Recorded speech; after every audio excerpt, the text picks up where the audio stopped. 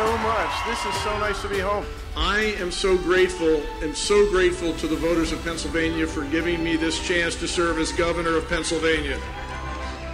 I know there are a lot of modest people here. Pennsylvanians are modest by nature. Pennsylvania is where this nation was founded. The Declaration of Independence, Pennsylvania. Our two constitutions, Pennsylvania. The Articles of the Confederation, which of course were drafted in York, Pennsylvania. Just saying. And the 1787 Constitution drafted in Philadelphia. Those principles of the founders were reaffirmed in blood at the Battle of Gettysburg in Pennsylvania.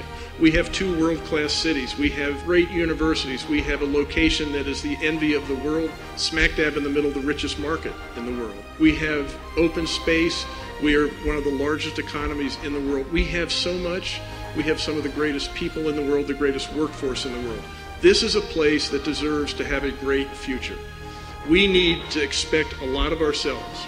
And if we do, we can do great things here.